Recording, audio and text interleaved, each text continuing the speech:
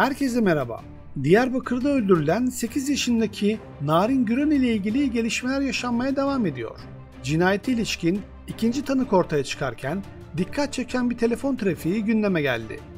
Merkez Bağlar ilçesinin Tavşantepe mahallesinde 21 Ağustos'ta kaybolan ve önceki gün Eğertutmaz Deresi'nde cansız bedenine ulaşılan Narin Güran'ın ölümüne ilişkin Diyarbakır Cumhuriyet Başsavcılığınca yürütülen Narin soruşturmasında İtirafçı Nevzat Bahtiyar dün tutuklandı.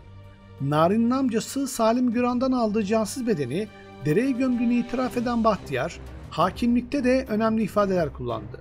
Güran'ın Arif'in kızını öldürdüm dediğini, kendisini de yardım etmezse ailesini öldürmekle tehdit ettiğini öne sürdü. Narin cinayetinde amcanın ifadelerini yalanlayan ikinci tanığın ifadesi ortaya çıktı. Amca Salim Güran, jandarmadaki ifadesinde Narin'in kaybolduğu gün 18.50'de tarlada olduğunu iddia etmişti. Ancak ikinci tanık amcayı 18.30-19 saatlerinde çocuğun evinin orada gördüğünü söyledi. Güran bu ifadeye öyle bir şey yok, yalan söylüyor diye tepki gösterdi.